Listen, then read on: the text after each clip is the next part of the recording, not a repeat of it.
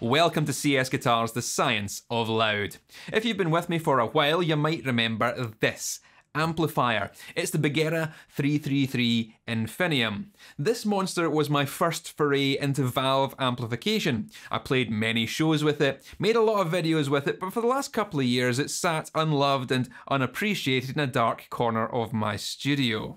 I still get questions about this amplifier from time to time, but always feel awkward about directing people to my older videos on the subject because they are, well... The Infinium valve monitoring circuit regularly checks that the valves are all running at the right bias and rebias. Well, let's just say that my presentation and production quality has come a long way since then. I fell out of love with this amplifier when I could finally afford more expensive and better quality equipment, so my question is, does the 333 Infinium still hold up as a metal amplifier now that I'm familiar with more expensive equipment? Let's address the elephant in the room first. This is one of the later Infinium models with the auto-biasing circuit which monitors the idle currents of the output valves, constantly adjusting it for optimal performance and preventing the valves from ever drawing too much power and burning out the surrounding components. All of those QC issues you've no doubt heard about related to earlier models than this and were resolved years before this amplifier was made. The stories of them all going on fire are grossly exaggerated by people who have never owned one of these amplifiers, and most of the failures that did occur can be attributed to inexperienced users not knowing how to care for a valve amplifier rather than the brand being unreliable. When valves start to fail, you need to know when to stop using the amplifier or you'll burn it out. That's a problem not exclusive to Bugera. Now, did we get all of that? Good. The internet horror stories of fire and destruction are not representative of my experience with this amplifier, nor are they representative of the countless other musicians that I knew in the local gigging circuit who were using these amplifiers constantly without issue. It's simply a case of blowing a few early teething issues out of all proportion in order to make a straw man of Bugera because the internet loves to have someone to hate. Bugera make cheaper valve amplifiers aimed at beginners, but with all the looks and features of their bigger, more expensive brothers. The 333 Infinium is no exception here. A monstrous full-size head shell containing 120 watts of valve amplification across 3 channels. Effects loop, raw line out, master volume, and a built-in reverb assignable to each channel individually. Having the Infinium valve monitoring system doing the biasing for you allows for easy swapping between pin-compatible 6L6 and EL34 power valves. It's a quad set of Tungsol EL34s that I'm running in this right now, a necessary upgrade from the poor quality Bugera badged glass that the amplifier came with. We'll get this cranked up through the attenuator to really get the amplifier working, throw some metal riffs at it, and see if we can't light this thing up.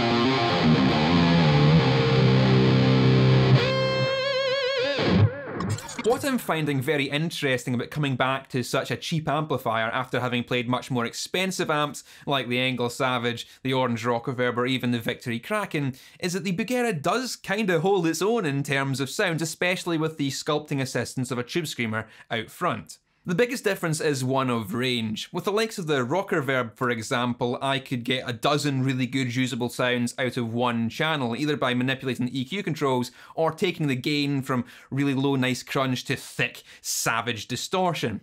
With the 333 though, that's not really the case. I'm feeling there's only really one good sound per channel. The range on the knobs is either barely makes a difference or instant shit when moved territory, and I find that's representative of a lot of cheaper amplifiers and pedals. So while it's possible to get good sounds out of this amp, there are only like 3 of them. I've always really liked the crunch channel on this. There's a good thickness to it and a mid-range raunch which makes it ideal for your classic metal, like your Priest, Aussie or Maiden, but it only really shines with the gain control above about halfway.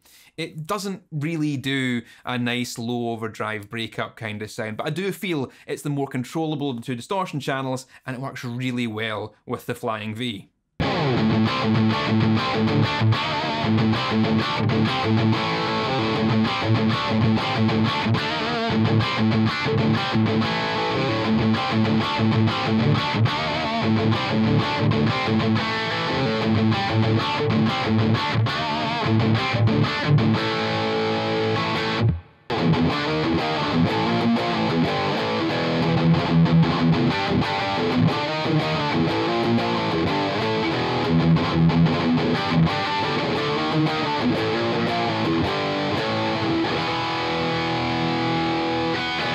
The lead channel is much more focused and aggressive with probably too much gain. I really like it as a step up from the crunch channel for solos, as it was intended to be, and gives much needed saturation for neck pickup lead lines.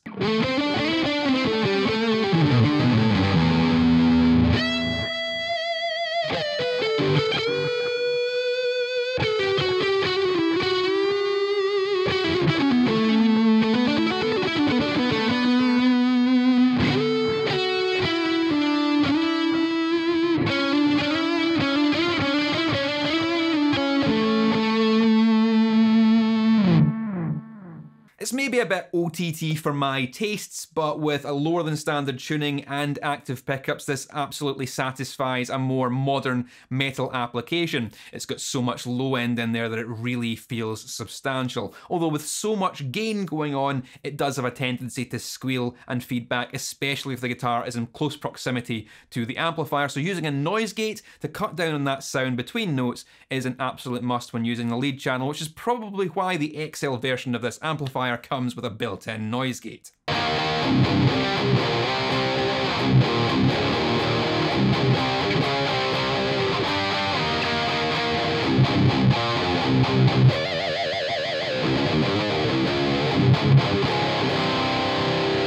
The clean channel is surprisingly pretty nice, especially when utilising the built-in reverb and a delay through the effects loop, a benefit I suppose from having such a massive amount of headroom to play with.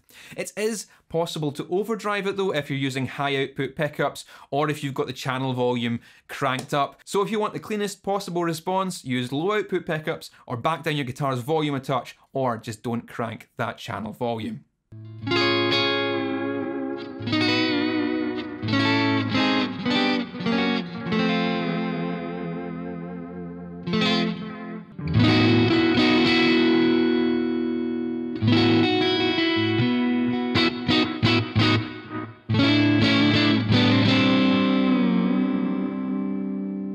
Despite the lack of usable range on the controls, this isn't as bad as I remember it being. There are a couple of great metal sounds in here, as well as a clean channel that I could absolutely use with the help of a few effects. And yes, it might be enormous. Yes, it might be vastly more powerful than anyone needs it to be, but you could play a show with this, or put it on a record, and as long as nobody saw that name, they'd never know it was a cheap amplifier. This is fine. And I understand that that's an anticlimax, but it'd be that way sometimes, and it didn't even go on fire once. Don't forget to click all the buttons you're supposed to make this video viable to the ever-changing whims of the YouTube algorithm. Keep it loud, and stay safe.